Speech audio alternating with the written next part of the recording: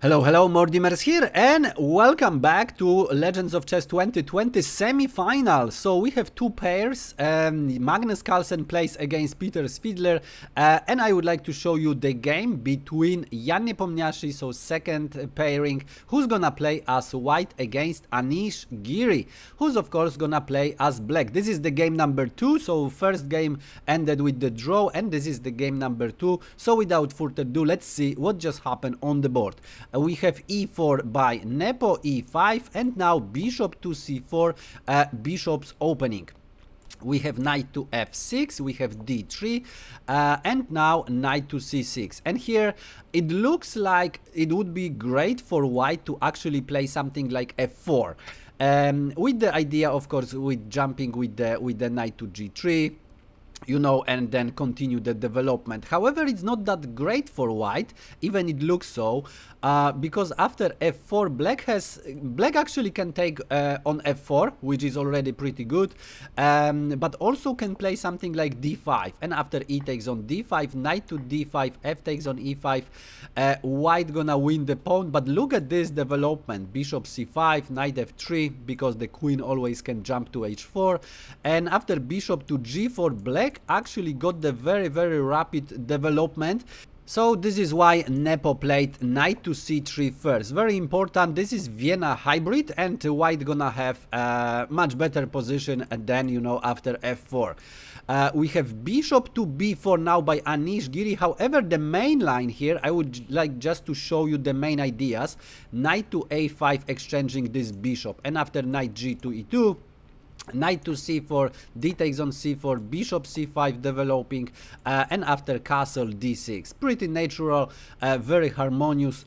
Queen on d3, let's say bishop to e6, and after b3 defending, castle as well, bishop to e3, countering this bishop, which could be very dangerous.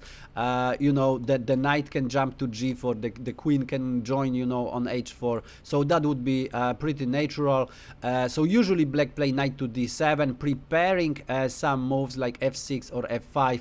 White also, you know, can play in the same fashion, so the game can continue. That's the main line. However, Anish Giri, as I said, played bishop to b4.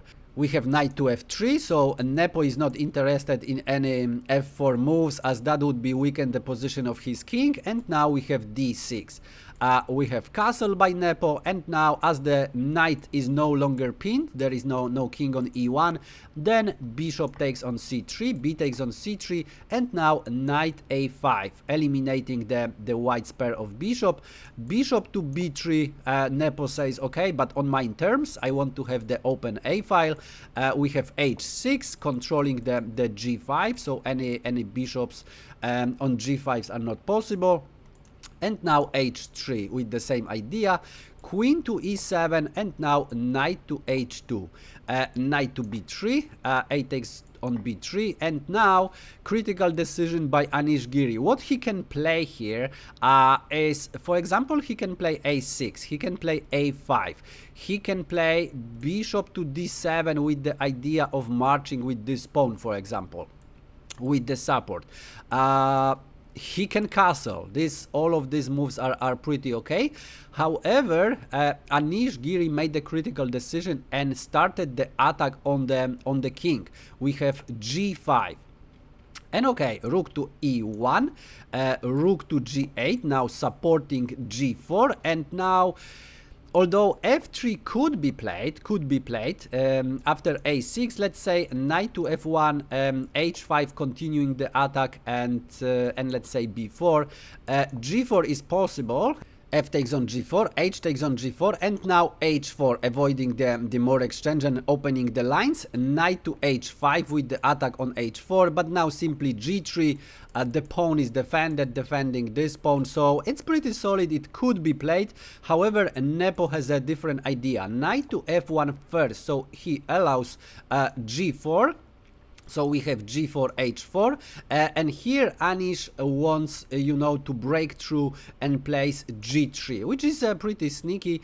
Knight to g3, isn't that great, because after knight to g4, knight f1, the queen can actually take on h4, and after queen to f3, it looks like there is no attack here. However, definitely is not pleasant to play, you know, with the semi-open g file, with the queen on h4, with the knight coming, and it's definitely not pleasant position to play. So this is why Nepo takes with the pawn, and now look at this. The king can go to h2 and get the, you know, very nice shelter, which gonna be very difficult also to attack. So pretty nice idea. Also opening the f file, and that is the one of the ideas for white gonna be, of course, to bring the rooks to the f file. We have rook to g6 as the pawn on h6 is under attack, and now b4. B4 move is actually against any a5, so it slowed down the queen side, and here Anish Giri continues his attack, and he plays knight to h5, and look at this, the knight is under attack and it doesn't have, you know, any protection. So what's this move? What is the idea? Actually, the point is, if white decide to take the knight, then the queen gonna be trapped. So Anish Giri tries to trap the queen, and Nepo thought for a while and said, okay, if you want to trap my queen, let's do it. Queen on h5, bishop to g4, and now the point is, white didn't want to play anything like, you know, bishop to g5. Of course, a takes on g5 would be pretty bad, because this is winning for white with one extra knight. That's not the point. However, simply queen to e6, and now black is better. Queen to g6, queen to g6, and now this bishop has to retreat. Bishop to d2, and black stands pretty good, much better than white. So Nepo has a different plan. Queen to g6, f takes on g6, and now bishop h6, so winning that pawn. And now look at this, all these dark squares are just weak, and black gonna have problems with defending them. What's the plan for black? The plan is, of course, bringing the rook on the open file, kick the bishop. First, of course, kick the bishop, bring the rook, and control the f file, and maybe even exchange the rooks. That would be awesome. So Anish tries to execute that, king to d7, but now knight to e3 with tempo, with the attack on the bishop. So bishop has to retreat, and now rook to f1. So white actually controls the only open file on the board. We have queen to h7, kicking the bishop, bishop to g5, and now queen to g8, preparing any rook to f8, but now rook to f6, and now the pawn on a7 is under attack. So if black moves to the f file, then, you know, a7 pawn is hanging. So a6 first, but now rook a to f1, and white is first on the f file. So look at this calculation. Nepo had to calculate all of that, and, you know, sacrifice the queen or exchange for the rook and the knight, and be sure that he gonna control actually the f file. We have rook to e8 by Anish Giri, and as he failed to actually exchange the rooks or try to even control the f file, at least he wants to castle artificially. So that's his plan now. But now we have c4. So now the queen is trapped, but black queen is trapped, because you cannot even imagine how to bring this queen to the game. You could try maybe something like this, but the queen can be, you know, kicked back very easily. You know, the rook can come, for example, to f2, and the queen has to go back. So for now, the queen is trapped, okay? So very interesting. Anish Giri wanted to trap the queen, but now Nepo shows, you know, how to trap the queen. We have b6, part of the plan, not only actually controlling c5, so any c5 is not possible. Actually, it's possible, one of the best ideas in the game, but what black can try here is actually push a5. Push a5, creating the pass pawn, and that would be the only counterplay for black. So that's one of the ideas, and of course the king want to go to the safety, and then black can try to continue the game. We have knight to d5, excellent outpost for the knight, and also if king to c8, actually there is some trick like knight to e7, okay, and winning the queen and trapping the queen here. So rook to e8 and let's say exchange, and white didn't lose even a single pawn yet, so 2 extra pawns should be enough to win the game. So that was possible. This is why Anish Giri doesn't, you know, go to c8, and he tries to reach b7 through c6. So we have king to c6, and here actually b5 would be very strong, but Nepo has a different plan. I'm just saying after b5, a takes on b5, c takes on b5, the king couldn't take the pawn because of the knight c7. And after exchanging all the stuff, rook f8, queen d7, and the queen is still trapped over there, and is very dangerous position for black.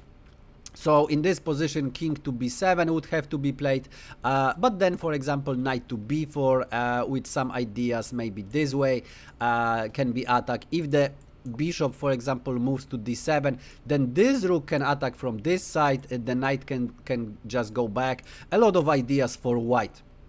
So that was possible. b5 was actually the strongest move in the position, but Nepo has a different idea and also quite strong. So a rook from the 6th rank to f2. Now we have a fork threat, so quite serious. Queen to g7, avoiding that, and now king to h2. So look at this shelter. It's actually not possible to penetrate the position of the white king. The king is just, you know, very, very safe there. King to b7, Anish also tries to be safe.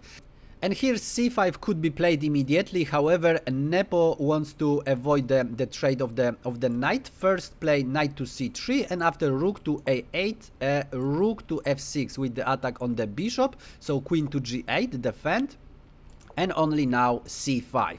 We have queen to e8, trying to remaneuver the queen, still keeping an eye on the bishop, but also trying maybe with the queen to c6, and after the c file is open, maybe try to operate somewhere here, just, you know, escape this trap, but this is not possible. Knight to d5 by Nepo, and now we have d takes on c5, opening the position here, b takes on c5, and now if black actually tries something like a5, is pretty forced, because c takes on b6, c takes on b6, and now after bishop e3, this pawn is under attack twice. Rook can join anytime, and then queen has to still keep an eye on the bishop, so another rook can join if the bishop is moved. So this is completely lost. b5 is possible if you try to continue this way, but then c4, b4, and now the only problem is how to check the king now because of the bishop controlling f7, but this also can be solved by h5, threatening to take on g6 and bring the rook this way, and even if black takes it, then doesn't matter, rook h6 or g6 and continue the plan. b3, if black doesn't have any good moves, rook h7, now king to c6, that would be a checkmate, quite beautiful checkmate, so that's not even possible. And if king to b8, it also doesn't look good, because after bishop to c5, there are the, you know, mating ideas here, as the rook, you know, controls all the 7th rank. So bishop to d5 would be forced, and after bishop to d6, king c8, c takes on d5, now b2, preventing any c1 checks, which would be of course devastating. However, rook c7 with check, the king cannot go to b8 because gonna lose the queen with the check, discover check, so king to d8, but it's still not enough. Rook to b7, just controlling the b file, and also rook is coming to f8, and there is nothing black can do. The queen is still trapped over there. If the queen is moved anywhere, then rook to f8 is coming anyway. So a4, black could try to, you know, do something with these passed pawns. However, that's not enough. Rook to f8, and after queen f8, bishop f8, a3, it looks like black has some counterplay with two passed pawns. However, that's not true, because bishop takes on a3, and after rook a3, rook takes on b2. And with 3 extra pawns, of course, this is winning for white. So Anish tries something else, and he plays b takes on c5. Now the queen can escape somehow, however there is no time for that. Rook to b1, now b file is open. We have check, so king to c8, and now bishop h6, threatening the rook to f8 again. King to d7, preventing, but now rook to b7, threatening taking on c7. So a very dangerous position. Anish finally exchanged the bishops for the knight in the center, as this knight is a monster knight.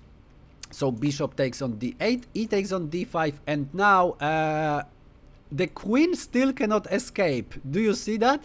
The queen is completely trapped, and if tries to escape maybe this way, it also doesn't work, because c4, and there is no escape way. Maybe something like g5, bishop g5, queen h7, so that would be possible. However, it's too slow. d6, and now, you know, the checkmate is coming, so rook c8 may be defending, but now rook f8 deflecting the rook, and of course this is also winning with one extra bishop. That's enough for white to win the game.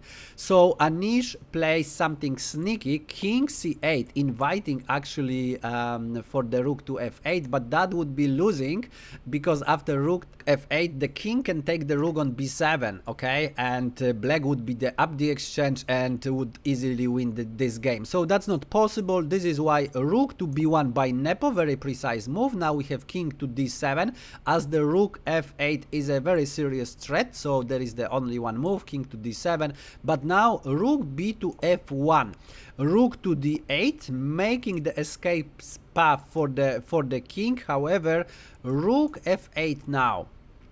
We have queen e7, and in this position Anish Giri admit that his queen got trapped and finally resign. And he resigned because rook f7 is the easiest way, you know, to win, but also rook to d8 is even stronger. And after king to d8, the bishop can pin the queen and win the game. Or if queen to d8, rook f7. And now again, if the king go to the 8th rank, then of course rook f8 wins the queen. And finally, king d6 is also losing, simply c4. And believe me or not, bishop f8 is coming, and black can do nothing about that. The pawn controls all these squares, and the rook controls all these squares. If black tries to push this pawn to make some spot for the king, then bishop f4 is a checkmate.